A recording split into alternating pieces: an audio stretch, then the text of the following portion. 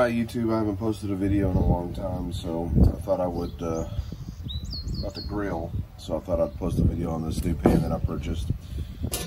This one's going to be the Blue Rhino non-stick grilling pan. It says specifically for seafood and vegetables. I plan on cooking vegetables, potatoes, and such like that in it. But the reason why I picked it up, and I thought it was cool and I'll show y'all, is it's got the detachable handle that comes with this wood inside of it. It's got this stainless steel wire wrapped around it with this clasp on the end of it here. It does give you a little caution, will get hot right there. Right there. But what I like about it is that you can use this to simply slip it over there, bend back, and now you've got your handle. So whenever you get ready to maneuver this around in your grill, you can simply attach it and move it around. And then whenever you're done, you can take it off so you don't burn your handle up, just leaving just the pan itself. So this is going to be a non-stick surface on the front and the back here. It's going to be 12 inches around, and it's going to come with a 1-year limited warranty from Blue Rhino. It's the same company that, you know, has the Blue Rhino flat griddles, the Blue Rhino propane tanks, stuff like that. Same company. This is not dishwasher safe, so don't put it in your dishwasher. It says hand wash only, which most of my grill stuff is hand wash only. But give me a few minutes. I'm gonna set it up. I'll start the video back when I'm grilling some vegetables, and be back in a minute. Okay, so it says it needs to, you need to put it in there and preheat it before you put any food in it. It'll help clean off any of that bacteria or anything, contaminants that are on it anyway, so I thought, why not? But here's my handle. I just want to show you how easy it is to grab. So we're cooking on the 7-burner Perma-Steel stainless steel grill right now, but it's been sitting in there for a couple minutes. You can easily, it's on high, so it's hot. You can easily grab it, do whatever you need to do with it, and then put it right back in there.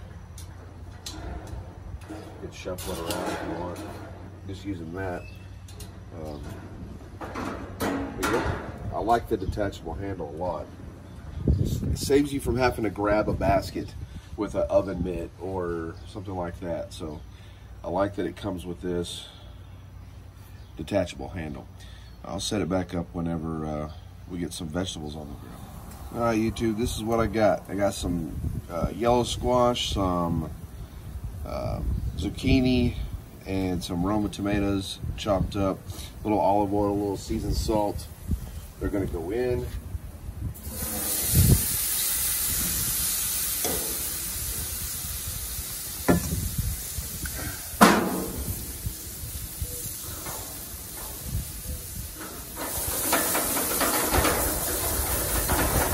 little shake, even it out.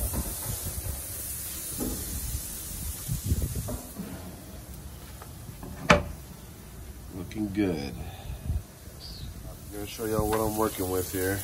There's the vegetables. Got some chicken and sausage on there, but the highlight of this video is this pan. Still non-stick, medium-high heat. Roasting up real good. Not really roasting, but we're grilling up real good. About to pull that. Almost ready.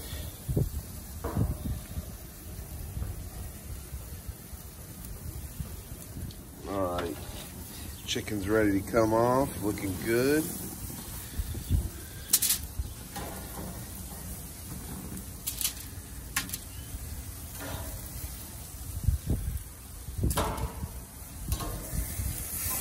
By the way, I switched between Sweet Baby Ray's and Stubbs out of Texas. Two of the best barbecue sauces I've came across. If anybody ever has some barbecue sauce they want to recommend me, let me know. I'm gonna see how this works out. Handles on. See how nice these vegetables come off this pan.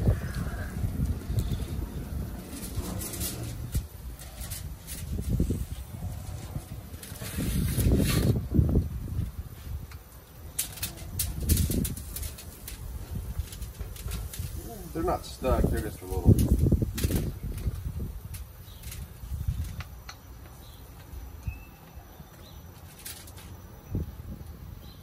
Perfect.